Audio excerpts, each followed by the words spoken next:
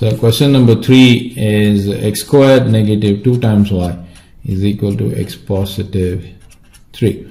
Now, the moment you have x squared, you can rewrite this as x squared negative x. Okay, negative 3 is equal to positive 2 times y.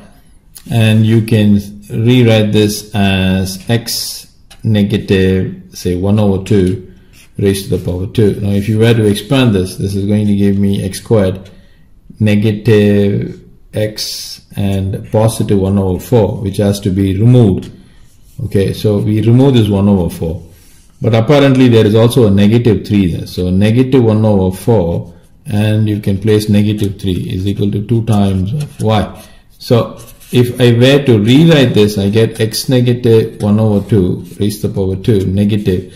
If I were to simplify this, this is going to give me 1 over 4. I take the LCM as 4. So negative 12 is equal to 2 times y. X negative 1 over 2 whole squared is equal to, in fact, this is going to give me negative 13 over 4. So I'm going to rewrite that as positive 13 over 4, which I can suitably rewrite here. X negative 1 over 2 raised to the power 2 is equal to, if I were to take 2 out, then this is going to be 2 times of y positive. I have taken 2 out. So I can rewrite this as 13 over 8. So this is typically the equation of parabola, because we have studied x negative h raised to the power 2 whole squared is equal to some constant times. Okay, it can be 4a times of y negative k. Okay, so this is the form of a parabola which we have studied. Of course, we can either do like this, or we can simply locate here.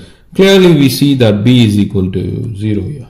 B is equal to 0 here in this question, and a or c is equal to 0.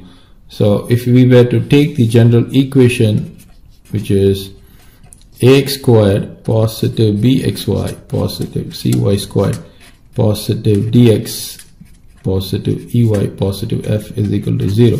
Now comparing, we see that b, xy term is not there. Okay, fine. So either a and c. See, if you can see here, I've got the a term, but the c term is not there. C term is y squared. So clearly we can outrightly conclude that this is a parabola.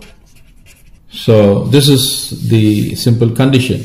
If you are not familiar with this condition, you can always resolve or resort to converting this given system into the system that you are familiar with.